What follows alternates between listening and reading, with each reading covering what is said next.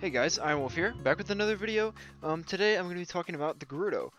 For those of you that have been following the Hyrule Conquest community, specifically the multiplayer community, you know that this faction is not very popular. It's not a very good faction. It's been falling off really hard. Originally I thought that they were a decent faction, probably one of the mid-tier factions, but lately as things, more things have been found out and things have been discovered, they're just lacking a lot of departments. However, despite the fact that I am beginning to think that they are worse than the Gorons, I have found something that I think would really benefit the Gerudo in their play. So I was, it's kind of funny, I was actually kind of reading stats and things like that to for notes as far as like balance and stuff goes for the future patches, and I was messing around with Riju, actually, a hero that you, even as little that you see the Gerudo, you never see that hero at all. Usually if someone's playing the Gerudo, which is rare, you'll see like Noburu and sometimes Urbosa. But I picked Riju, and I noticed that she is actually very, very strong. And that's kind of the focus of the strategy, is using Riju and then eventually going for Dust Sentinels, because her special unit, the Dust Sentinel, is actually very, very strong. The best way to describe the Dust Sentinel is basically a tanky caretaker. Yeah, it's pretty good. It's not as effective against buildings as the caretakers, but against units, it's very, very strong. And Riju's ability gives them a health buff, so it makes them even more durable than they already were. So I'll go ahead and get into the build real quick. So here we are, right off the bat, playing as the Gerudo. Let's do this right here. Alright. Right away, the first thing you're going to do is build Riju. The first thing, before you move any of these units, before you do anything, you're going to build Riju. The reason for that is you're going to need to get her out the second you can, because you're going to need to go harass your opponent with her. Because Riju, much like Kazak and a few other heroes that I've noticed recently, she can actually one-shot the worker unit of any faction in the game, and she's ranged, which is even better, and she's mounted, which is even more better. So she can just like ride her Sandseal around the opponent's base, sniping and picking off workers, and it's really, really difficult for most players to deal with. So what you're going to do right off the bat, like I mentioned, is build Riju.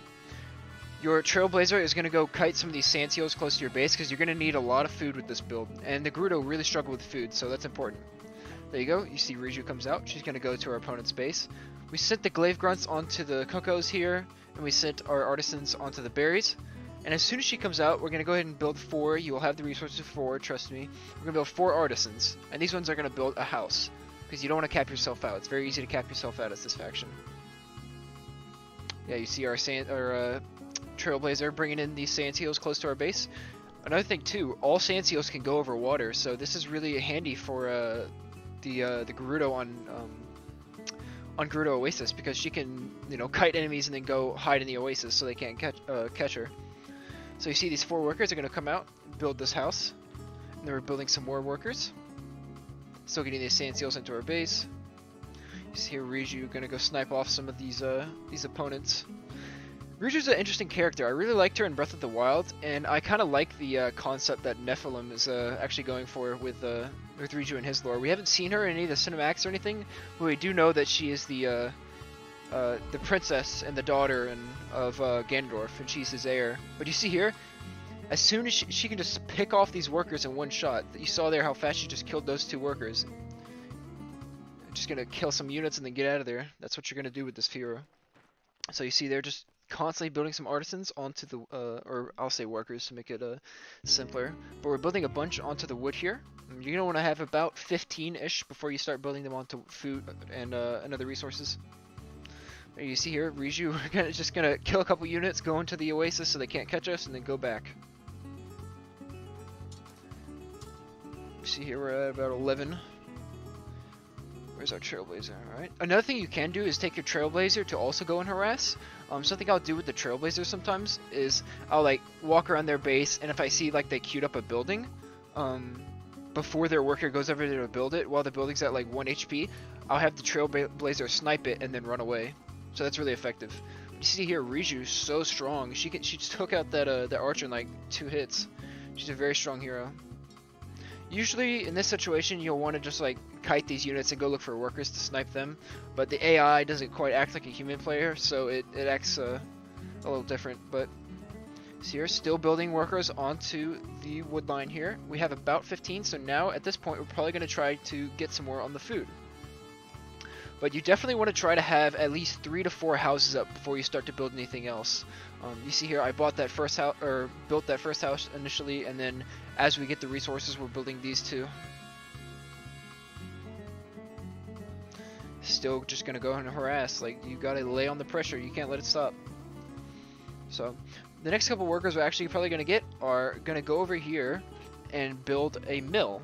Now the reason you build a mill down here on this map specifically, it may differ on depending on the map, but on Gerudo Oasis specifically, and you need to know this because it's like the standard 1v1 map, you're gonna want to build it down by the oasis because there's bushes down here, and we've been actually kiting our Sandseals not really to our base, but actually down here. So you see here, these workers that we're building from here are gonna go work on this mill and then start getting food from these Sandseals in these bushes. What do you see here? Riju, she's just sniping these workers one by one. Look how fast. She can just, in one shot, she can just kill them. Yeah, you see there, just one shot. Boom, there goes another one. Like, it's so strong. Also, at this point too, after you've got about 3 houses and this mill, you need to do this after you get the mill. Because if you do, you're gonna be like, have a bunch of idle workers and be lacking on food because you don't have this mill up. But after you get that up, you're gonna want to get 2, preferably like 2, maybe 3 if you have the resources, swine farms. You're gonna want to use the workers that you had on your berries right here to do this, because at this point in the game, your berries are gonna be getting very low. So, see here, I'm building a 4th house because we're getting close to our population cap. See with Riju, I pretty much killed like 5 workers and then just ran away before my opponent could really do anything. So that's crazy, that's really strong. Let's see here, still constantly building workers onto the Sandseals and the food that's just down here in general. Yeah, see, our opponent can't catch us in here unless they're the Zora. But now this strategy is very effective in the early game due to how strong of a harassing hero Riju is.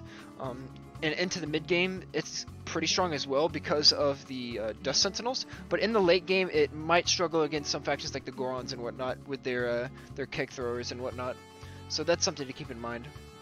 But you see here, once you have all your berries gone, you're definitely going to want to have 4 farms. Like the 4 workers that you sent onto your berries, have each of them onto a farm, basically. And that combined with the workers you'll have down here, getting the berry bushes and the Sandseals, you're going to be doing fine on food income. So yeah, you're going to have Riju here just constantly go and harass.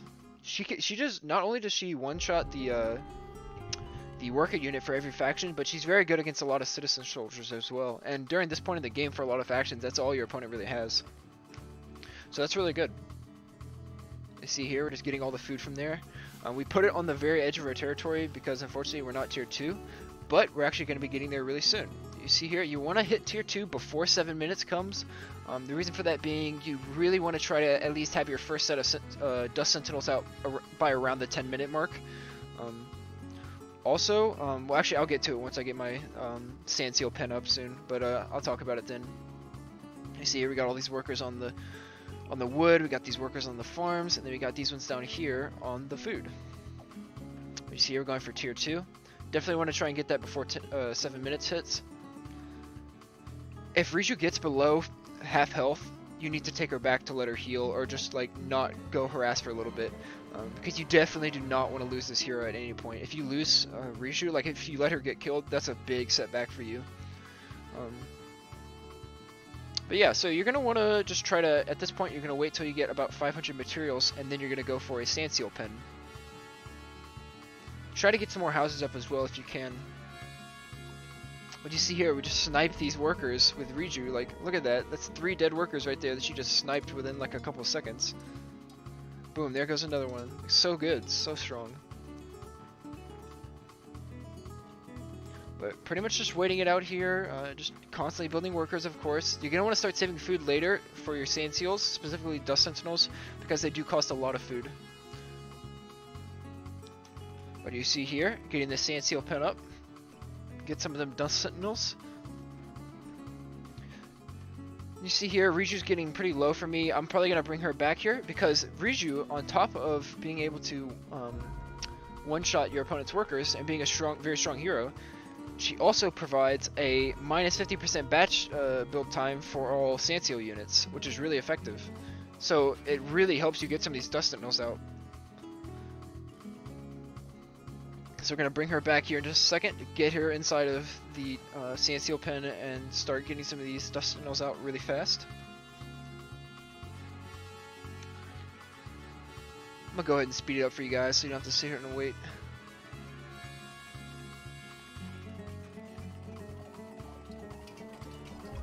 You see here, you want to do this as well. Once you tech up, it might be, if you have the resources, because you're not going to really need materials at all, it might be nice to get a supply mill up even closer to the oasis so you can start gathering faster. Also, around the time that you get the Sandseal up, or the Sandseal pen up, it might be a good idea to start building workers onto the ore and onto the rupees as well, because you're going to need both of those to build these Dust Sentinels. So here we got Riju in there. Go ahead and speed it up for you guys, because they do, even with Riju's build time, they do take a little while.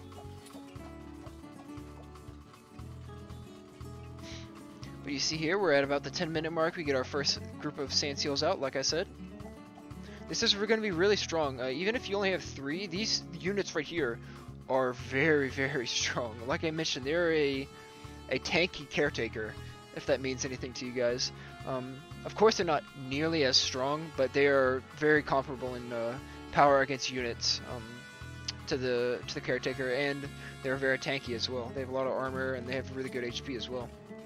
So you see here, I'm getting a tower up mainly just for defense, because with this build, you can build more grunts as opposed to artisans if you want to. If you're worried of for defending your base, I would encourage you to do that in some situations.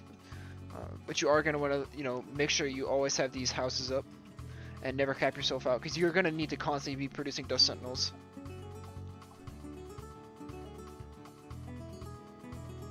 This unit is so cool. Check it out.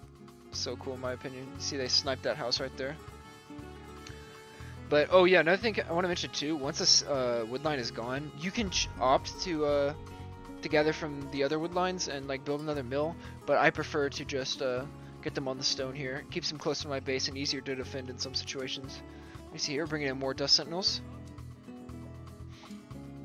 These Dust Sentinels are so strong against units. Let's take those out real quick. Well, we got a bunch more on the way. Go ahead and speed it up for you guys.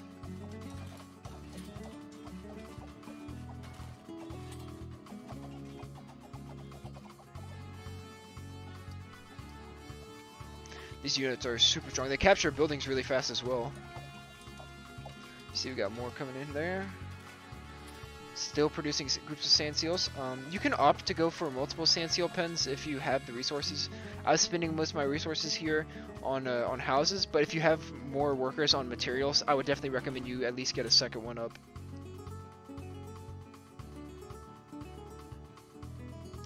Got a whole bunch of Sandseals here. Now we're going to bring in Riju with our group here. You see, once they get into formation, let me slow it down for you guys, whoops.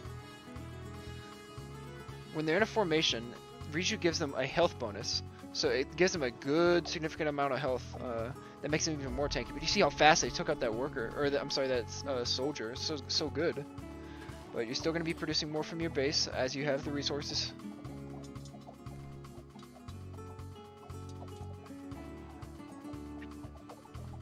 This is such a good unit.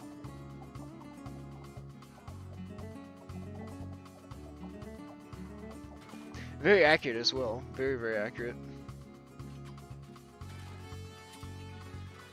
But if you have the resources, you should probably try to get a second one. Also, like I mentioned, you don't want to cap yourself out. You got to be careful with that. But you also have to keep in mind your food income, because you're going to need a lot of food if you're producing Sandseals constantly. So always make sure you're keeping an eye on the workers down at the oasis and whatnot. Whoops. And make sure that they're always constantly producing the food. That good old food. But you see here, have all these Sandseals, still bringing in more. Such a strong unit. How fast they take out all these workers. They're pretty good against buildings as well, but they are very, very, very good at capturing buildings as opposed to destroying them. Go ahead and speed it up for you guys so you all can see. pretty much anything my opponent throws at me at this point, they can just snipe before they even get close to them, which is really strong.